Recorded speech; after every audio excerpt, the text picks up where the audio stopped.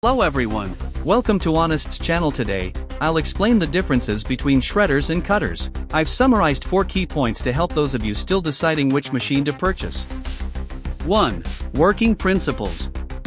Shredder operates by tearing materials into smaller fragments using rotating blades, claw knives, or hook knives. It focuses on shearing and tearing actions, making it suitable for tough or difficult to cut materials.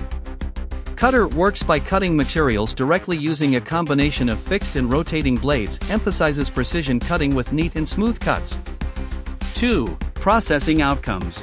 Shredder produces irregular fragments, with sizes depending on blade design, ideal for scenarios requiring further recycling or processing, such as crushing into granules. Cutter outputs regular strips or blocks, better suited for applications with specific shape or size requirements.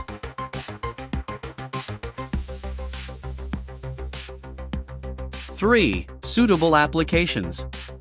Shredder best for handling large volumes of waste materials, such as recycled plastic bags or textile scraps, suitable for primary recycling to reduce material volume and facilitate further processing.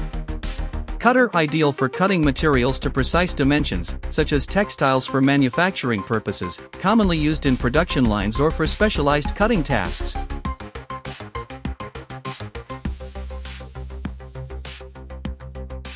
4. Structural features.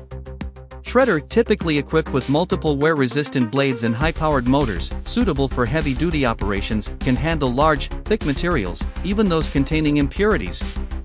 Cutter features sharper blades but requires relatively less power, suitable for thinner or cleaner materials, offering faster processing speeds. Conclusion: choose a shredder if your goal is to process large amounts of waste for recycling. Opt for a cutter if precise cutting of woven materials for production is required.